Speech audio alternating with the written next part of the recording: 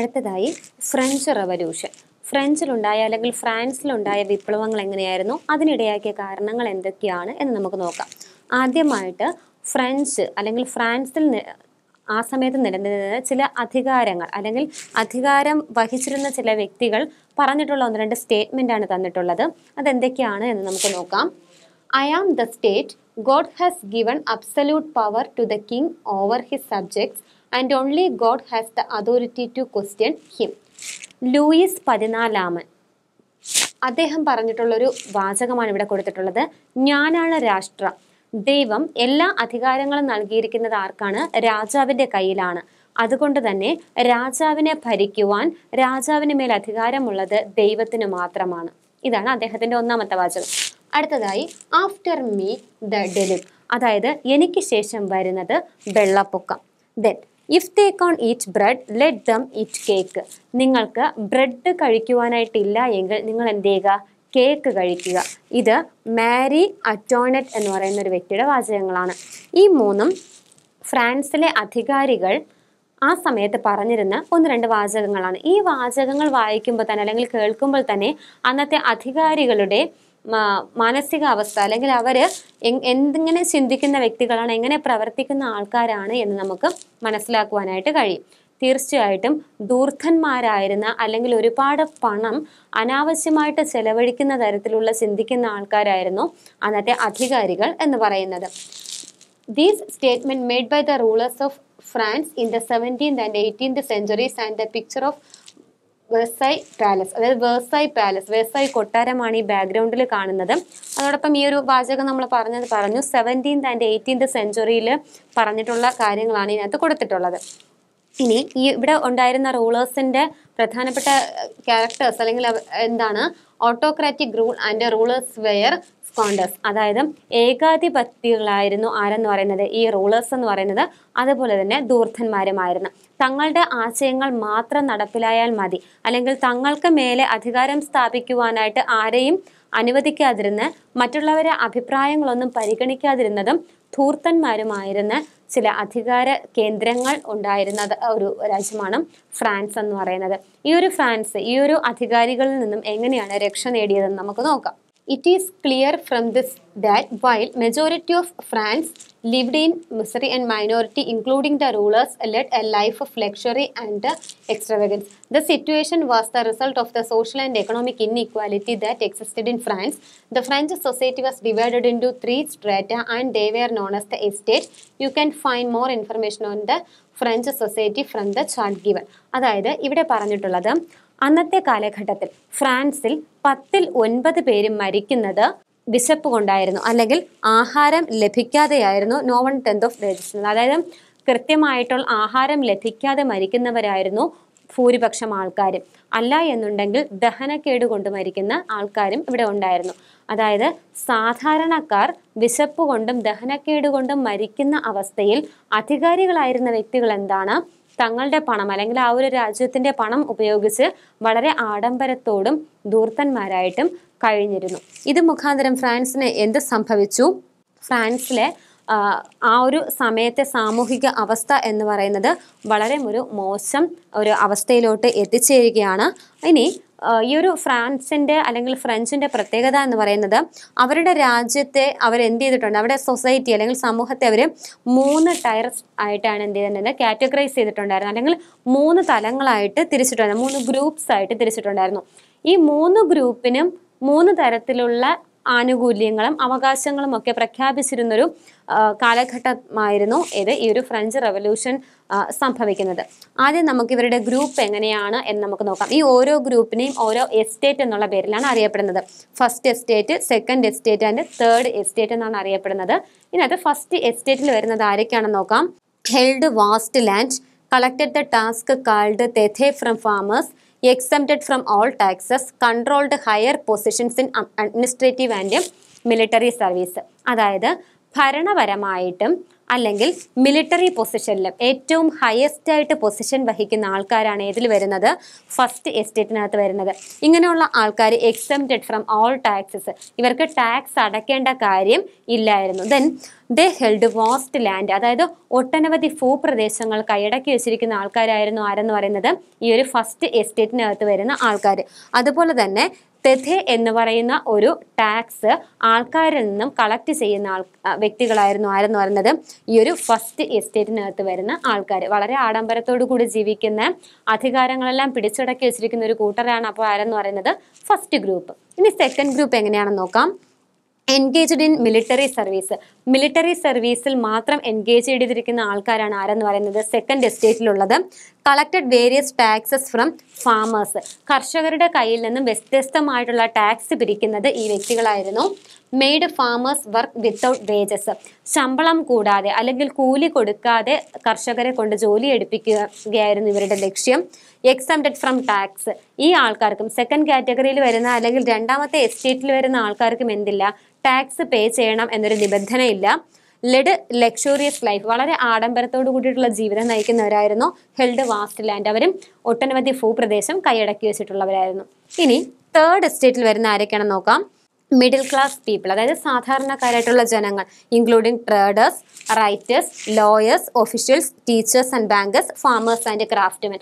സമൂഹത്തിലെ ഏറ്റവും അല്ലെങ്കിൽ മിഡിൽ ക്ലാസ്സിന് താഴെ വരുന്ന ആൾക്കാരാണ് ഏതിനകത്ത് വരുന്നത്? ഈ തേർഡ് എസ്റ്റേറ്റിനകത്ത് വരുന്നത്. അവർക്കുള്ള പ്രത്യേകതകൾ എന്തൊക്കെയാണ്? ലോ സോഷ്യൽ സ്റ്റാറ്റസ്, അവർക്ക് സമൂഹത്തിൽ കൽപ്പിച്ചിരുന്ന വില എന്തായിരുന്നു? വളരെ താഴെയായിരുന്നു. Paid taxes to clergy and nobles, അതായത് മത പുരോഹിതന്മാർക്കും മറ്റും അല്ലെങ്കിൽ അധികാരികൾക്കും എന്ത് കൊടുക്കണമായിരുന്നു? Tax കൊടുക്കണമായിരുന്നു. No role in the administration, അധികാരത്തിൽ ഒരു അഭിപ്രായം പറയാനുള്ള അവകാശം ആർക്കില്ലായിരുന്നു? ഈ തേർഡ് എസ്റ്റേറ്റിലെ ആൾക്കാർക്കില്ലായിരുന്നു. Paid land tax namely തെയ്ലി to the government, തെയ്ലി എന്ന പേരിൽ അറിയപ്പെടുന്ന ഒരു ലാൻഡ് ടാക്സ് അല്ലെങ്കിൽ നികുതി ഗവൺമെന്റിന് അടയ്ക്കാൻ ബാധ്യസ്ഥരായിരുന്നു ഈ തേർഡ് എസ്റ്റേറ്റിലുള്ള ആൾക്കാരെന്ന് പറയുന്നത്. അപ്പോൾ ഫ്രഞ്ചില് അവരെ സൊസൈറ്റിയെ, സമൂഹത്തിലുള്ള ആൾക്കാരെ എങ്ങനെ തിരിച്ചിരുന്നു? 3 എസ്റ്റേറ്റുകളായിട്ടാണ് തിരിച്ചിരുന്നത്. 3 എസ്റ്റേറ്റിൽ വരുന്ന ആൾക്കാരും ഓരോ ആൾക്കാരും ടെയും പ്രത്യേകത എന്താണ്, അല്ലെങ്കിൽ ആ ആൾക്കാർ എങ്ങനെയാണ് ആ ഒരു സമൂഹത്തിൽ ജീവിച്ചിരുന്നത് എന്ന് നമ്മൾ നോക്കി. ഇനി ഐഡിയോളജീസ് ഇൻസ്പയർ, എങ്ങനെയാണ് ഒരു ഫ്രഞ്ചിന്റെ റവല്യൂഷൻ എന്നുള്ളൊരു കാറ്റഗറിയിൽ ഈ ഒരു അവസ്ഥയിൽ നിന്നും ഫ്രഞ്ച് റവല്യൂഷൻ എന്നൊരു അവസ്ഥയിലേക്ക് എത്തിയത് എന്താണ്? എന്ത് ഐഡിയോളജിയാണ് ഇവരെ സപ്പോർട്ട് ചെയ്തതെന്ന് നമുക്ക് നോക്കാം. Various thinkers and streams of thoughts in France played an important role in making the people aware of the inequalities and exploitation. ഈ ഒരു ഇൻഇക്വാലിറ്റീസ് അല്ലെങ്കിൽ ഈ ഒരു എക്സ്പ്ലോയിറ്റേഷൻ, ചൂഷണങ്ങളൊക്കെ മനസ്സിലാക്കുവാനും അതിനെതിരായിട്ട് പ്രതികരിക്കുവാനും അന്നത്തെ സമയത്ത് ചില റൈറ്റിംഗ്സ് അല്ലെങ്കിൽ ചില തിങ്കേഴ്സ് എന്ത് ചെയ്തു? അവർക്ക് ഐഡിയ പകർന്നു. നമ്മൾ ആദ്യം നോർത്ത് അമേരിക്കൻ വിപ്ലവത്തിലെ 2 തിങ്കേഴ്സിനെ പറ്റിയും അവർ പകർന്ന ആശയങ്ങളെ പറ്റി നമ്മൾ ഡിസ്കസ് ചെയ്തിട്ടുണ്ടായിരുന്നു. അതുപോലെ തന്നെ ഇവിടെ ഫ്രഞ്ചിൽ ഈ ഒരു സമയത്ത് അല്ലെങ്കിൽ ഫ്രാൻസിൽ ഈ ഒരു റവല്യൂഷന്റെ സമയത്ത് ആശയങ്ങൾ അല്ലെങ്കിൽ ഐഡിയോളജി പകർന്ന തിങ്കേഴ്സും അവർ മുന്നോട്ട് വെച്ച ആശയങ്ങൾ എന്തൊക്കെയായിരുന്നു എന്ന് നമുക്ക് നോക്കാം. ഫസ്റ്റ് ഓഫ് ഓൾ ഓൾട്ടയർ എന്ന് പറയുന്ന ഈ ചിത്രത്തിൽ കാണുന്ന വ്യക്തി മുന്നോട്ട് വെച്ച ആശയങ്ങൾ റെഡിക്യൂട്ട് ദ എക്സ്പ്ലോയിറ്റേഷൻ ഓഫ് ക്ലർജി, അതായത് മതപുരോഹിതന്മാരോടുള്ള ചൂഷണത്തിനെതിരായിട്ട് എന്ത് ചെയ്തു? പ്രവർത്തിക്കണം. അതുപോലെ promoted rational thinking ideas of equality and humanism, മാനുഷിക സ്നേഹം, സമത്വം, സ്വാതന്ത്ര്യം എന്നിവയെ പറ്റി ചിന്തിക്കണം. പുരോഹിതന്മാർക്കുള്ള ചൂഷണങ്ങളൊക്കെ നിർത്തലാക്കുക എന്നതാണ് വോൾട്ടയറിന്റെ ആശയം എന്ന് പറയുന്നത്. ദെൻ രണ്ടാമതായി റുസോയുടെ ആശയം എന്തായിരുന്നു നോക്കാം. Spelled out the importance of freedom with the statement man is bone free but everywhere he is in chains. അദ്ദേഹത്തിന്റെ ഒരു സ്റ്റേറ്റ്മെന്റ്, വളരെ പ്രസിദ്ധമായ ഒരു സ്റ്റേറ്റ്മെന്റ് ആണിത്. മനുഷ്യൻ എന്ന് പറയുന്നത് എങ്ങനെയാണ്? ബോൺ ചെയ്യുന്നത് അല്ലെങ്കിൽ ജനിക്കുന്നത് സ്വതന്ത്രനായിട്ടാണ്, ഫ്രീ ആയിട്ടാണ്. പക്ഷേ സമൂഹത്തിന്റെ ചുറ്റുപാടുകൾ അനുസരിച്ച് എല്ലാ മനുഷ്യനും എന്താണ്? Everywhere he is in chains, ചങ്ങലകളാൽ ബന്ധിക്കപ്പെട്ടിരിക്കുന്നു.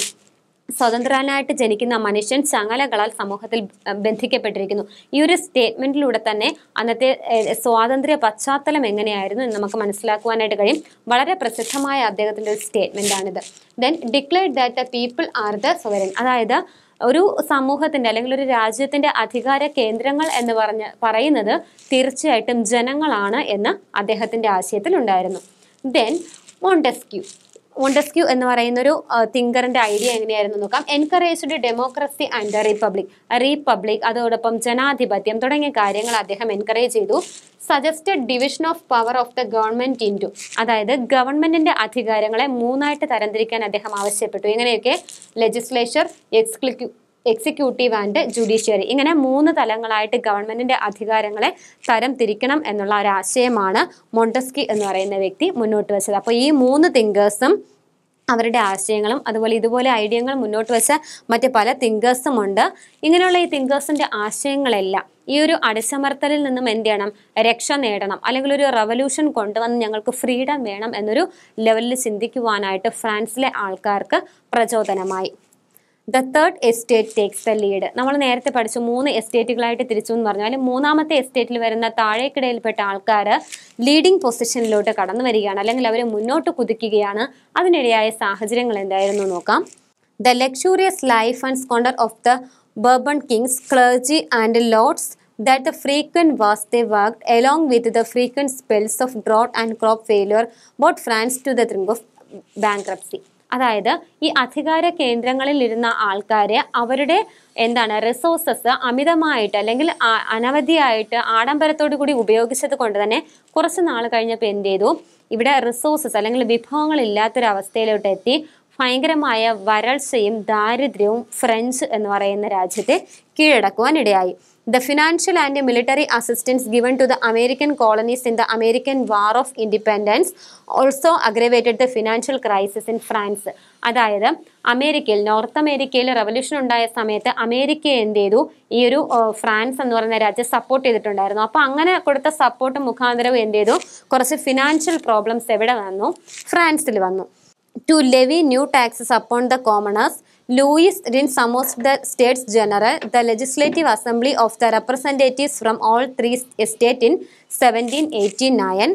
Similar to the French society, the States General also had 3 estates. Traditionally, each estate would vote a group and had 1 vote. As a result, the mobility of the clergy could always overrule the third estate. The first 2 estates argued for estate-wide single voting system, while the third estate demanded individual vote for each member of all 3 estates. അതായത് ഈ ഒരു പാരഗ്രാഫിൽ പറയുന്നത്, നമ്മൾ 3 എസ്റ്റേറ്റിന്റെ കാര്യം നേരത്തെ പറഞ്ഞിട്ടുണ്ടായിരുന്നല്ലോ.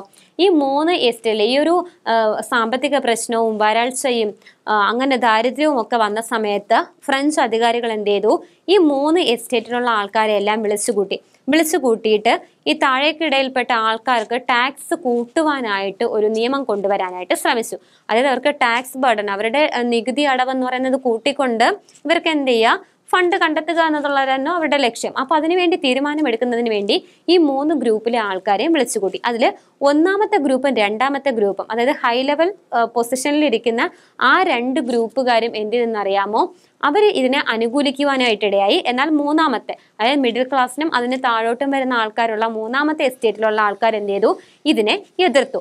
അവർ കൊണ്ടുവന്ന ആശയം എന്ന് പറയുന്നത്, ഈ ഒരു ടേബിൾ ശ്രദ്ധിച്ചാൽ അറിയാം, 3 എസ്റ്റേറ്റിനകത്തും വരുന്ന ടോട്ടൽ മെമ്പേഴ്സിന്റെ കണക്കാണ് കൊടുത്തിട്ടുള്ളത്. ഫസ്റ്റ് എസ്റ്റേറ്റിൽ 285 മെമ്പേഴ്സ് ഉണ്ട്, സെക്കൻഡ് എസ്റ്റേറ്റിൽ 308, തേർഡ് എസ്റ്റേറ്റിൽ 621. ഇങ്ങനെയാണ് അതിനകത്തുള്ള മെമ്പേഴ്സിന്റെ എണ്ണം എന്ന് പറയുന്നത്. അപ്പോൾ ഇവർ കൊണ്ടുവന്നൊരു ആശയം എന്ന് പറയുന്നത് എന്താണ്? ഒരു വോട്ടിംഗ് സിസ്റ്റം നടപ്പാക്കുക. അതായത് ഈ ഒരു ആശയം എങ്ങനെയാണ് ആൾക്കാർക്ക് ഇത് എന്ത് ചെയ്യാൻ പറ്റും, അക്സെപ്റ്റ് ചെയ്യാൻ പറ്റുമോ എന്നുള്ള രീതിയിൽ അറിയാൻ വേണ്ടിയിട്ട് ഒരു വോട്ടിംഗ് സിസ്റ്റം കൊണ്ടുവന്നു. അപ്പോൾ അധികാരികൾ പറഞ്ഞ കാര്യം എന്ത് ചെയ്യുക? ഓരോ എസ്റ്റേറ്റിനും ഓരോ വോട്ട് എന്നുള്ള നിലയിലാണ്. അതായത് ഒന്നാമത്തെ എസ്റ്റേറ്റിന് ഒരു വോട്ട്, രണ്ടാമത്തേന് 1, മൂന്നാമത്തേന് 1. ഇങ്ങനെ വരുന്ന സമയത്ത് എന്ത് സംഭവിക്കുമെന്നറിയാമോ? ആദ്യത്തെ 2 എസ്റ്റേറ്റും അധികാരികളാണ്. അപ്പോൾ തീർച്ചയായിട്ടും അവർക്കറിയാം 3ൽ 2 വോട്ട് അവർക്ക് കൃത്യമായിട്ടും കിട്ടും. അതായത് ടാക്സ് കൂട്ടണം എന്നുള്ള ലെവലിലോട്ടുള്ള ഒരു ഡിസിഷനിലോട്ട് എത്തും. മൂന്നാം കിട ആൾക്കാർ എന്ത് ചെയ്യും? തള്ളപ്പെടുവാനായിട്ട് ഇടയാം. അങ്ങനെ ഒരു ആശയം കൊണ്ടുവരാൻ വേണ്ടിയിട്ടാണ് അവരെന്ത് ചെയ്യുന്നത്? ഇങ്ങനൊരു മീറ്റിംഗ് അല്ലെങ്കിൽ ഒരു സമ്മേളനം നടത്തുന്നത്. പക്ഷെ എന്ത് ചെയ്തു എന്നറിയാമോ? ഈ മൂന്നാമത്തെ ഗ്രൂപ്പിൽ അല്ലെങ്കിൽ തേർഡ് എസ്റ്റേറ്റിനുള്ള ആൾക്കാരെ അതിനെ ശക്തമായിട്ട് എതിർക്കുകയും ഓരോ മെമ്പേഴ്സിനും ഓരോ വോട്ട് വേണം എന്നുള്ള ഒരു ആശയം മുന്നോട്ട് കൊണ്ടുവന്നു. അതായത് ഒന്നാമത്തെ എസ്റ്റേറ്റിൽ 285 മെമ്പേഴ്സിനും ഒരു ഇൻഡിവിജ്വലിന് ഒരു വോട്ട് എന്നുള്ള നിലയിൽ കൊണ്ടുവന്നു. അപ്പോൾ ഇവിടെ ഒരു 285 വോട്ട് വരും, ഇവിടെ 308 വോട്ടുണ്ട്, ഇവിടെ 621 വോട്ടുണ്ട്. എങ്ങനെയൊക്കെ നോക്കിയാലും ഫസ്റ്റ് 2 കാറ്റഗറീസ് അല്ലെങ്കിൽ 2 എസ്റ്റേറ്റിനകത്ത് വരുന്നത് 500 സംതിങ്ങേ വരത്തുള്ളൂ.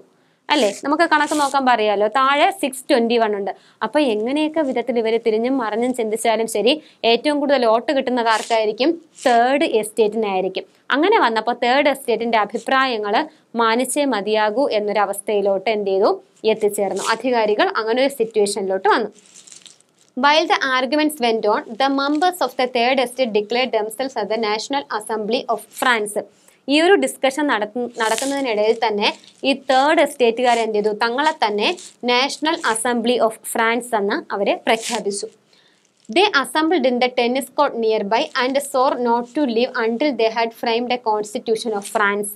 അതായത് അടുത്തുള്ളൊരു ടെന്നീസ് കോർട്ടിൽ എന്ത് ചെയ്തു? ഈ തേർഡ് എസ്റ്റേറ്റിലെ എല്ലാ ആൾക്കാരും കൂടെ സമ്മേളിച്ചു. എന്നിട്ട് അവരെന്ത് പറഞ്ഞു? ഞങ്ങൾക്ക് ഫ്രീഡം തരുന്നത് വരെ, ഒരു കോൺസ്റ്റിറ്റ്യൂഷൻ, ഫ്രഞ്ച് എന്ന് പറഞ്ഞ രാജ്യത്തിന് ഒരു ഇൻഡിവിജ്വൽ കോൺസ്റ്റിറ്റ്യൂഷൻ തരുന്നത് വരെ ഞങ്ങൾ പിരിഞ്ഞു പോകില്ല എന്ന് അവര് പറഞ്ഞു. This event is known as the tennis court ഓത്ത്. ഈ ഒരു ഇവന്റ് അല്ലെങ്കിൽ ഈ ഒരു സംഭവത്തെ ടെന്നീസ് കോർട്ട് ഓത്ത് എന്നുള്ള പേരിൽ അറിയപ്പെടുന്നു. ഇനി തുടർന്ന് ഇങ്ങോട്ട് എന്ത് സംഭവിച്ചു എന്ന് നമുക്ക് നോക്കാം. 14th July 1789, 1789 July 14 revolutionary സ്റ്റോംഡ് with the slogan liberty, equality and fraternity, demolished the Bastille prison, the symbol of Bourbon monarchy. The event is considered as the common of the French Revolution.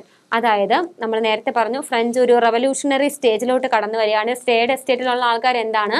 ഇതിനെതിരെ, അടിച്ചമർത്തലിനെതിരായിട്ട് പ്രതികരിക്കുവാനായിട്ട് തുടങ്ങി.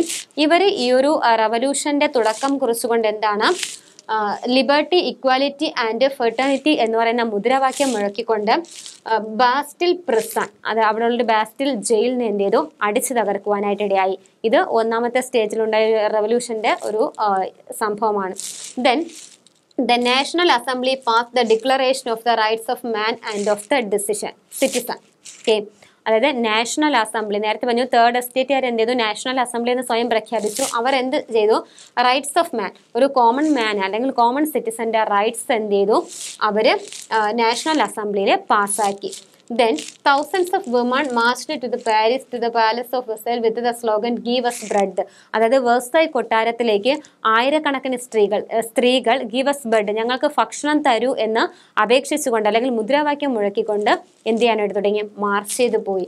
Then the National Convention formed as per new constitution proclaimed France as A റീപബ്ലിക്. അതായത് ഈ ഒരു national കൺവെൻഷനിൽ വെച്ച് എന്ത് ചെയ്തു?